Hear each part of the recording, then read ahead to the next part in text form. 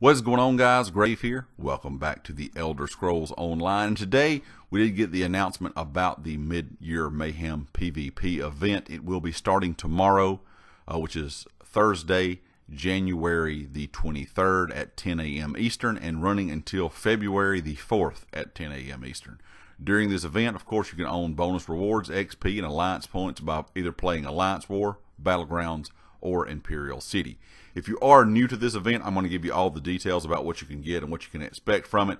If you're not new to the event, there's a few new things that I kind of added in this year, but not a whole lot, kind of the same that we've always kind of seen year in and year out. But if you are new, what you will need to do, of course, is go to the Crown Store, and you will see the free kind of little tab up there that gives you the details on the Midyear Mayhem event. It will then tell you to travel to your faction's main gate in Cyrodiil from the Alliance War menu. You will locate the NPC and acquire a quest titled the Midyear Mayhem. If you completed this quest before, you do not need to do it again, of course. Then you complete the quest to receive your scroll of ferocity and your Midyear boon box. Use the scroll to activate a 2-hour 100% buff to alliance points and XP from player kills in PvP activities. Be sure to hang on to this of course, this scroll, because you can reactivate that every 2 hours like all the other events that we have, as long as the event is going on. If you do happen to get rid of it or delete it or something like that, you can purchase another one for 100 gold or 100 alliance points. You can claim rewards during this event. Of course, the Legion 0 outfit style pages, the standard bearer emotes, and also the Midyear Victoria's Laurel Wreath. If you want to get the Laurel Wreath, make sure that you do have the Imperial City DLC. If you do not have that and you are new to the game, you can get that free in the Crown Store. But there's a lot of achievements you have to do for that, so you will need that Imperial City DLC to get that wreath completed, or the achievements completed.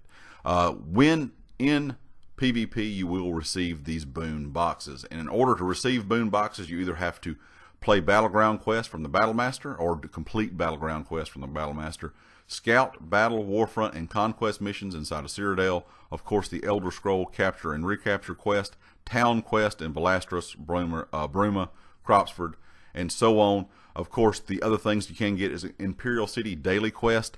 And once that you complete these, you will receive these boxes that can have transmute crystals, alchemy, flowers, and things, to make potions, PvP consumables such as forward camps, repair kits, and siege weapons, motif pages for the Alliance and Akavari styles, style items for your Alliance, Akavari style items, Cold Harbor siege weapons, prismatic runes, and also some books that you can put in your house like a housing item, just for, looks and things like that to, just kind of decorate your house with. Also, in addition to this, during the event, the harvesting nodes within both Cyrodiil and Imperial City drop double their regular resources. Also, the merchant for the golden stocks Alliance War legendary quality jewelry with necklaces during the first weekend and rings during the second. Earn event tickets during this as well, during doing the same things that I just listed up there: Battleground Quest, Scouting, Battlefront, Conquest missions in Cyrodiil, Capture and Capture Quest, Town Quest, and Imperial City Daily Quest will net you 3 event tickets per day per account, or not per account, but account wide. So you're only going to be able to get 3 tickets per day, per all of your characters, and that will reset every day at 1 a.m. Eastern. You should be able to receive around 39 event tickets if you do this every single day. So that's a good bit of event tickets. Of course, you can purchase from the event vendor your normal things like your feathers, of course, your legendary, or your Legion 0, outfit style pages, of course the emotes, the berries of bloom, and the berries of budding. The event features the first 2 Indrik berries for the quarters evolution, the outerly world spectral Indrik as well. Beware that if you purchase the Legion 0 outfit style pages and banner emote items with event tickets, they are bound to your account, meaning you cannot trade them. Of course, guys, like I said, this is going on from tomorrow, January the 23rd, and running until February the 4th. It starts tomorrow at 10 a.m. Eastern. Like I said, if you have never played it, it is a PvP event.